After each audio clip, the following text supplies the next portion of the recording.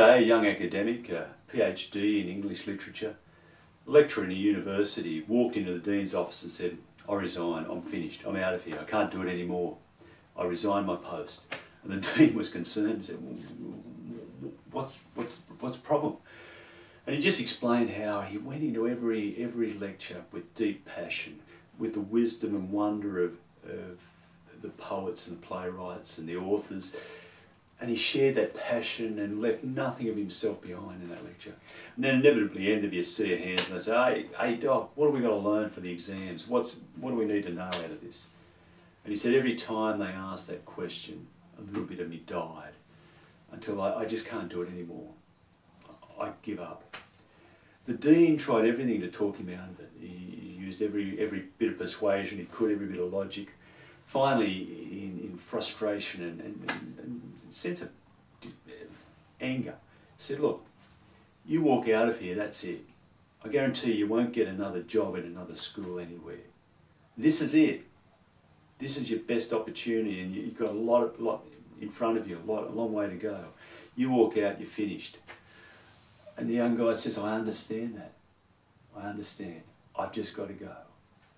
And off he went. The Dean and the people around him, the crowds, if you like, around him in his life, family, friends, colleagues, maybe even some students, all shared how stupid he was, how they were concerned about him and trying to convince him, and the words of the crowds around him were, "You're doing the wrong thing. Go back and try harder. Put up with it. You just got to endure, whatever."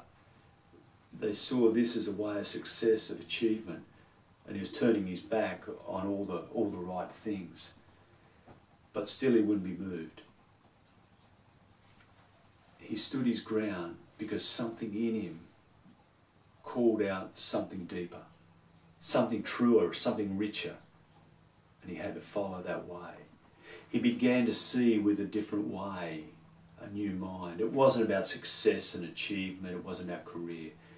It was about being authentic, honest to himself, sharing wisdom and love with people who needed it. Anyway, crowds, the crowds in our lives, the crowds invite us and pull us often against ourselves into ways and things that we may not do on our own. Look at those crowds in the Solomon Islands. Crowds who are burning buildings and protesting and demonstrating. Individuals may not do that by themselves, but as part of a crowd they have a greater courage, and the sum of the parts is greater in a crowd. Or the crowds that descended on the Capitol building in Washington DC earlier this year, protesting that a former president had been denied the election result, robbed of the election, despite the evidence and the law courts and everything else. Violence and abuse and death threats and all the rest of it. People who were probably good people and would not consider doing any of that, left to their own devices. But as part of that crowd, revved up and psyched up, they became something else. The crowds in our lives are like that. Crowds have a different mind. They take us in a different direction. We might join them in agreement on something, but we're led further and deeper. And we're supposed to conform to the crowd and the way things are, the status quo of the crowd. Otherwise, we're pushed and rejected away, and we don't like that. Christmas is coming, and crowds are part of everything at Christmas. Crowds in shopping centres, rushing around, buying gifts and getting into that frenzy, and driven by other people doing the same things, and crowds on TV, on Facebook and social media, encouraging us to do more. But the crowds of celebrations, of endings of years, of the year, of a difficult year, where there'll be food and drink and festivities that will kind of mask over the cracks, a false bonhomie and false joy, a superficial joy that makes believe everything's okay. and hides the conflicts and truth and reality, and we all go along with it. Or sometimes that alcohol and food and whatever else fuels the tensions that do lie within, and they erupt. I see this in families at Christmas where they've broken apart, and I've heard stories of deep pain and struggle in families as the conflicts emerge and more drink, and it ends up in violence and fighting. Crowds in our lives drive us to do things and see things in particular ways. In Luke's story of Jesus this week, in the third week of Advent, as we move towards Christmas, we hear about the crowds coming to hear John the Baptist, this enigmatic, mysterious guy from the wilderness. People coming out of the towns and the cities to hear this guy, to listen to him, driven by some desperate need in the chaos of their lives and the struggle of their lives. They come to hear this voice, and they're met with these harsh, judgmental words. You brood of vipers, you snakes, what are you coming for? What are you fleeing the coming wrath for? Where are you going? Where do you think you're going? What do you think you're doing? And he goes on, these harsh words, and I expect the crowds to just disappear and think, who is this guy? But they don't. People whose lives are crumbling and falling apart and desperate and needy hear these words and say, well, John, what do we do? And he says, look, if you've got 2 tunics, give one to someone who doesn't. The tunic was the undergarment that people wore under their clothes. And they had 2. One was for everyday use, 6 days a week, and one was for the Sabbath day, for the religious day and rituals. And basically John's saying, look, if you've got 2, give one away to someone who doesn't have one.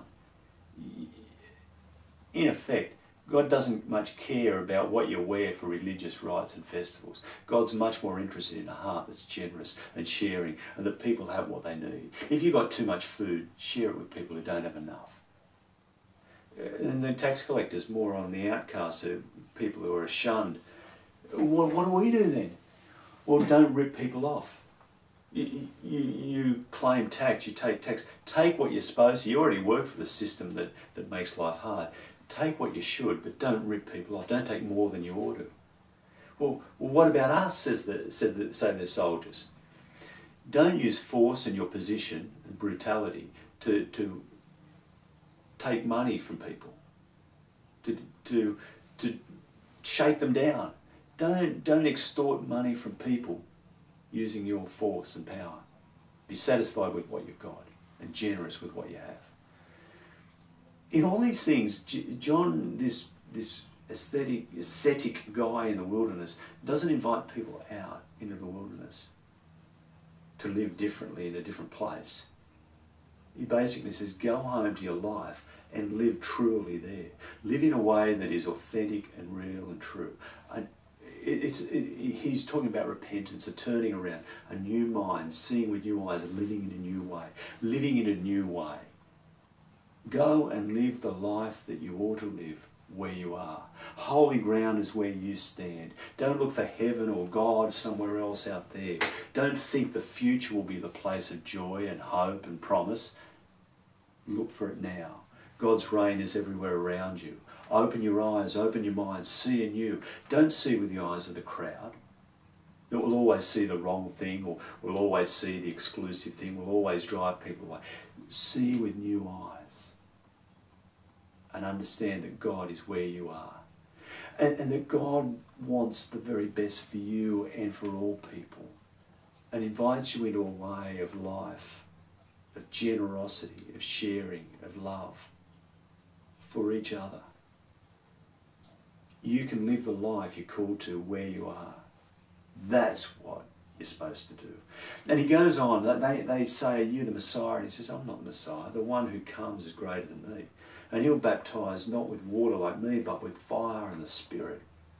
And he talks about the winnowing floor, where the farmer separates the wheat from the chaff, the leaves and stems from the grain. And the grain is set aside and the chaff goes into the fire. And the fire is used to cook the bread and the food. It's about separating. This story is filled with images of judgment, but for us, judgment is often seen as punishment, as condemnation. And too often it's been used that way in religious circles. But for John, judgment is about purification, about seeing the truth, about seeing into. And he's basically saying that this Jesus, this Christ, this God will see deeply into you who you are, and will seek to draw out the true, the authentic self that is in you, to become richer and fuller and more fully who you are, who you're created to be. Will strip away the impurities and cleanse you. That's what the baptism is. So instead of sticking with the crowd and keeping your head above the water, be drawn down under the waves in baptism. You feel like you're drowning and you're floating against the current and it's hard. And you'll come up and you'll find life. You'll see in a new way. That's what his baptism's about. And the judgment of God is about purification. In other parts, it talks about gold. Gold that is subjected to great temperatures, great heat. And the heat burns away the impurities, leaving a pure gold.